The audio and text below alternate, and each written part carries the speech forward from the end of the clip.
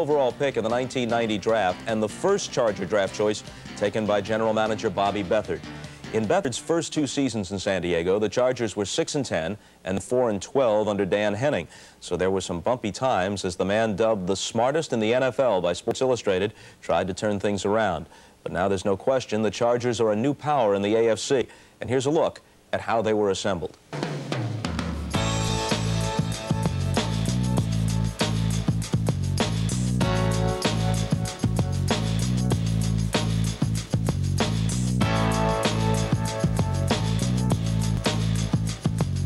When I came here, people ask, well, how long is it going to take to win? And I don't know if I ever answered that question because I'm not good at that. I'm not sure how long it takes because I didn't know the team well enough. Well, we found out that they had a pretty good nucleus here of football players, but they just hadn't won. I think the big thing that happened, though, is just getting the right type of guys in here, guys with a little more character and that really wanted to make that commitment to winning. And when you get that, they get along together. They're here for the same purpose. One of those who didn't fit into Beathard's mold, 2-time Pro Bowler Lee Williams. Another was running back Gary Anderson, voted the team's MVP 2 years before Beathard's arrival. Both were traded. Lee Williams was a guy that was never happy.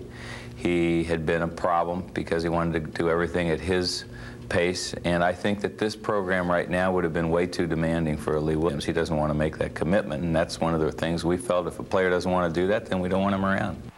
Gary Anderson wasn't a bad apple, and Gary was, I think that was the problem with the people that represented Gary. We felt Gary was a good football player. It was just that there had been some damage done in that relationship that we couldn't put back together.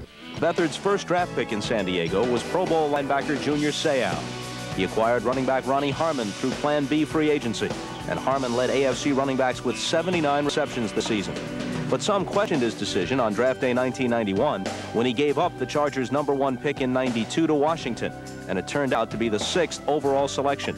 He got the Skins' #5 and '2 picks in '91 in return, and used that #2 to take guard Eric Moten.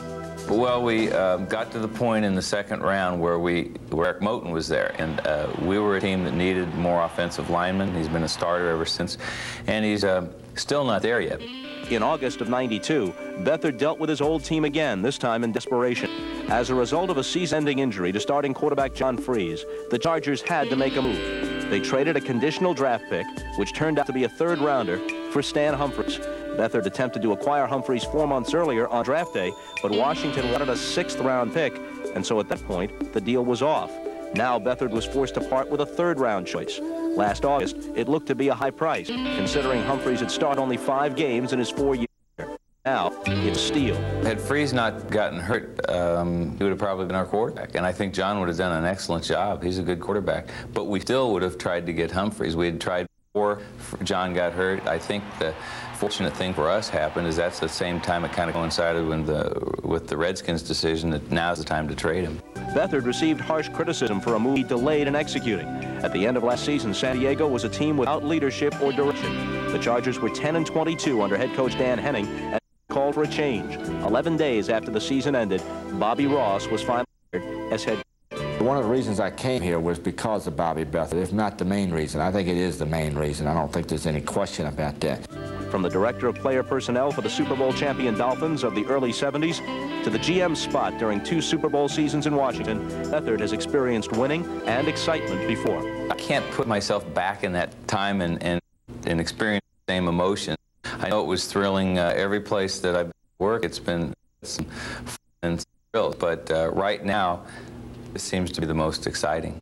Bob, it's plenty good as a football man, but you also have to be lucky in the situation with Humphries, where they wouldn't give up a 6, wound up giving a 3, and look like later.